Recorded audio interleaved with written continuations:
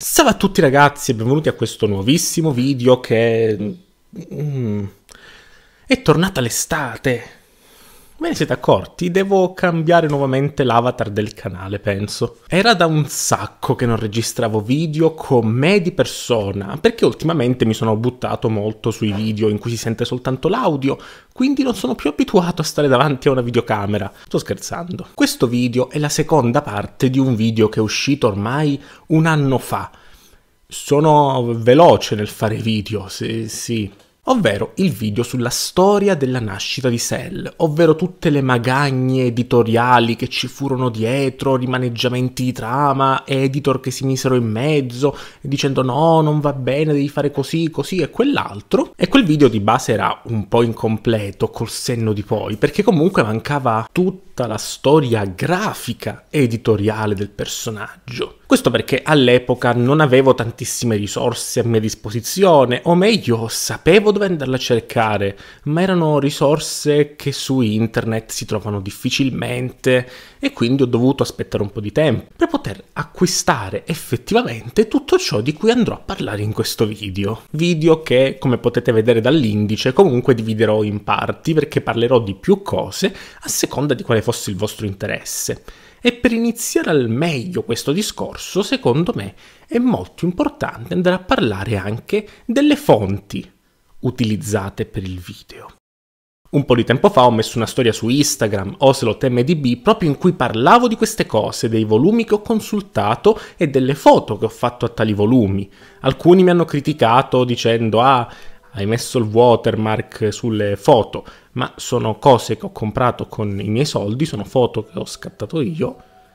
mi sembra il minimo. La fonte più comune per i design di Cell è sicuramente quella che è il Daizenshuu. Infatti nel Daizenshuu numero 2 veniva allegato un poster in cui c'erano tutti i design non utilizzati per i personaggi, e tra questi ci sono anche i design di Cell, che sono anche i design che più facilmente si trovano in rete, perché sono quelli presenti in rete da più tempo, che sono stati rimaneggiati, puliti, scansionati e tutto il resto, e quindi scrivendo design Cell vi escono quelli. Volevo comunque toccarli con mano e proprio per questo ho avuto bisogno del volume fisico. La seconda fonte comunque non è stata essenziale, ma che mi ha dato anche uno sguardo un po' più approfondito al momento che era qualità molto più alta, è stata sicuramente il volume Akira Toriyama Exhibition, ovvero il volume che contiene tutte le opere che erano presenti in mostra nel 93 di Akira Toriyama. Infatti in una pagina viene aggiunto proprio un bozzetto di Cell che, per quanto non sia totalmente inedito, è comunque inedita la qualità con cui ci veniva rappresentato.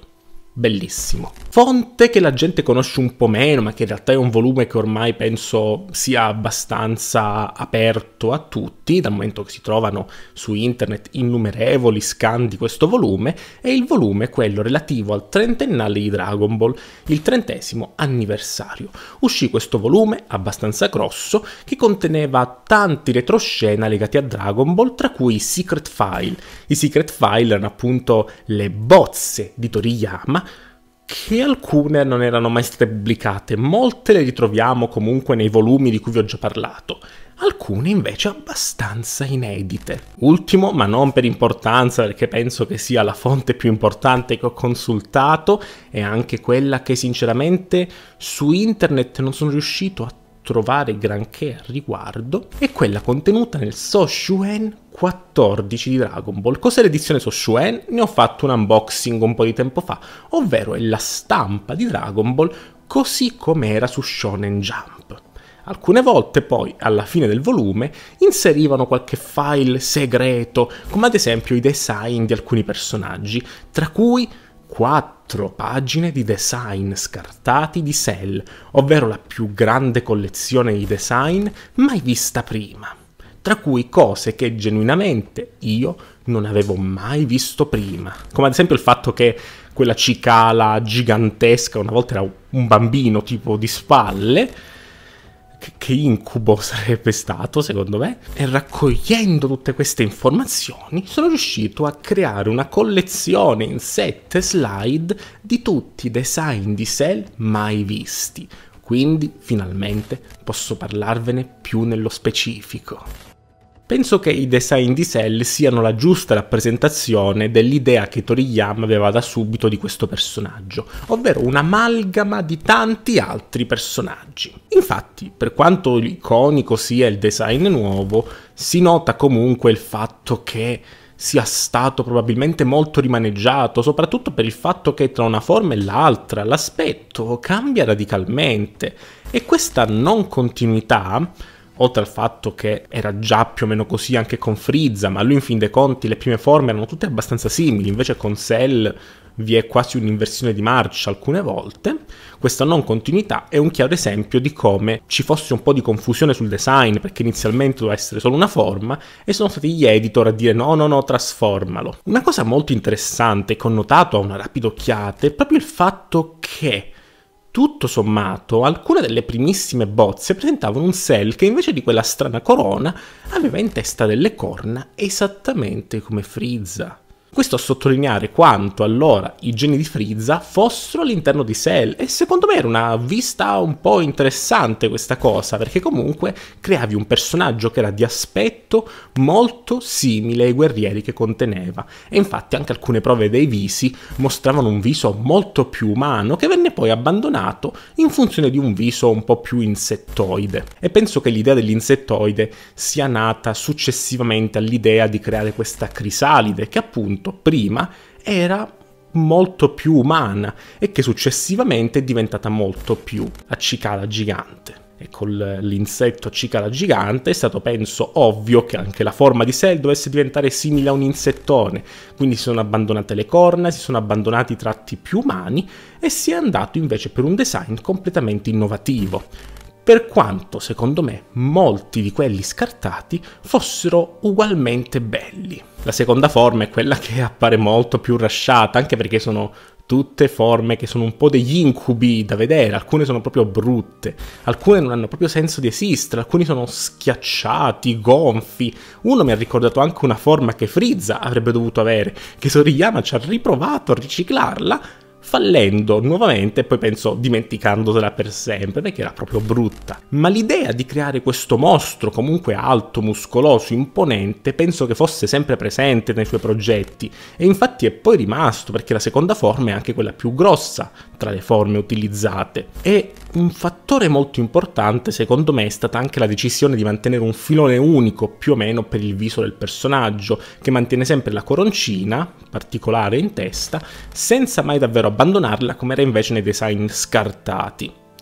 Un dubbio che ho avuto è che tra questi design scartati sembrano tutti appartenenti allo stesso periodo, quindi non capisco in realtà quando è stata presa la decisione di un design sopra un altro. Toriyama sicuramente non li ha fatti tutti e tre contemporaneamente, ha fatto il primo a un certo punto della sua vita e ha fatti gli altri successivamente, quando l'editor gli ha detto no, fallo trasformare perché è brutto. Ma questo però non mi spiega allora come mai la seconda forma di Cell avesse tratti così tanto diversi dalla prima forma. L'idea era quella di abbandonare totalmente, magari si era già reso conto della difficoltà di disegnare un personaggio del genere e stava cercando di abbandonare quel design, cambiandolo quindi in qualcosa di completamente diverso, o era soltanto una scusa per creare un design più inquietante, anche perché quello scelto, per quanto sia adatto un po' alla comicità toriyamesca per le sue fattezze un po' buffe, c'entra davvero poco secondo me con le altre forme, mentre invece la terza forma pare sia arrivata come ovvia conclusione della linea evolutiva e della semplicità del personaggio, perché comunque di bozze vere e proprie sulla terza forma non ne abbiamo solo una di spalle che ha qualche carattere leggermente diverso, ma che non possiamo considerare un design diverso a tutti gli effetti. Viene però subito ovvio pensare che in effetti Cell si è evoluto un bel po'. Noi nel manga lo vediamo imponente, grosso, piegato e molto cattivo, ma da molti design appare quasi molto più longilineo, quasi molto più sfilato in viso, molto più umano, una sorta di mutazione genetica di un essere umano più che un insetto gigantesco creato in laboratorio. E Tralasciando i design, quelli proprio brutti, quelli che secondo me erano aberrazioni e basta, che in effetti si fermano più che altro al viso, perché Toriyama partiva dal viso per fare i personaggi e poi continuava a disegnare qualora gli piacesse. Molto spesso quelli più brutti si fermano al viso perché magari si rendeva conto che non fosse in realtà granché. Tutti quelli che arrivano a uno stadio più avanzato sono comunque design che appaiono anche molto longilinei, molto sfilati, molto allungati, sottili. Quindi è anche abbastanza particolare che alla fine, proprio alla fine, abbia cambiato completamente direzione. E che tutto sommato l'idea di invece dare un volto umano, capelli umani, quasi come se fosse a tutti gli effetti un Saiyan, sia stata un'idea che è comparsa a un certo punto, ma è durata una bozza soltanto, forse perché si sarà reso conto che stonava un po', era un po' ridondante avere un nemico del genere, e quindi compare in una bozza, ma poi effettivamente questo concept sparisce definitivamente. Più che altro è interessante anche quanto si sia impegnato, oltre che sulle corna che lo facevano apparire un po' come Frieza, anche sul petto del personaggio, che alcune volte assume quindi la gemma proprio tra il petto, che lo faceva effettivamente ancora una volta ricondurre a Frieza, e diventa quasi una protezione ossea che gli protegge il corpo. Alcune volte sparisce, alcune volte ci sono le ali, altre volte le ali spariscono, così come la coda c'è e non c'è. E quindi tutto sommato mi sembra quasi anche una sorta di corsa che lui ha fatto, perché comunque è stato un nemico che è stato inserito a storia iniziata, a manga partito, andava inserito e andava inserito alla svelta. E quindi ha provato letteralmente tutto per questo personaggio, per trovare la cosa più adatta. Non sono un grande amante della seconda forma, ma a vedere le cose scartate, forse a parte uno che era un po' più inquietante, forse come inquietantezza ci stava, non c'entravano comunque nessuno molto con ciò che era Cell in quel momento. Sembravano più dei personaggi, sì, belli, sì, dalla mano di Toriyama, ma molto distanti da ciò a cui eravamo abituati. Menzione d'onore per alcuni visi che Toriyama sceglie di disegnare, che sono tutti abbastanza inquietanti e spaventosi. Ce n'è uno che ricorda un po' Goblin di Spider-Man con qualcosa di piccolo dai Mao, abbastanza fuori di testa secondo me. Ce n'è uno che invece ha questi occhioni effettivamente come un insetto, come una sorta di mantide religiosa, che poteva starci se fosse stata secondo me la forma base, perché comunque diventa un po' troppo macchietta nel modo in cui viene disegnato, e quindi avrebbe secondo me stonato nel contesto generale, a meno che non avesse avuto un corpo adatto. E in più ci sono alcuni design che palesemente erano arrivati a uno stadio avanzato di disegno, alcuni design che penso mancasse pochissimo per essere aggiunti effettivamente alla storia, ma che hanno ugualmente subito alcune piccole modifiche, soprattutto nella prima forma. Infatti vediamo comunque disegni definiti, disegni che erano stati fatti in un certo modo rispettando comunque quello che poi sarebbe stato il fumetto, e quindi mi chiedo effettivamente a che punto poi abbia detto vabbè no, facciamo qualcosa di diverso, e che comunque dei pezzi di questi design ugualmente troveranno spazio nel manga poi nella forma finale, e forse è per questo che non esiste una bozza della forma finale vera e propria, perché semplicemente Toriyama poi è andato un po' a ripescare alcuni elementi che erano stati scartati inizialmente e che sono poi tornati con prepotenza nelle sue pagine. Ho detto tutto. Se vi interessa vedere queste immagini in qualità maggiore o comunque a tutto schermo e tutto il resto, trovate comunque i link qua sotto in descrizione, perché io comunque ho sorvolato su parecchie cose, ma vi assicuro che vale la pena guardarle, anche perché sono riuscito a metterle in una grafica che elimini tutti i fronzoli e renda giustizia soltanto a questi personaggi. Avendo io fatto praticamente tutto, dalle scansioni delle pagine, l'acquisto dei volumi e il montaggio di questi disegni,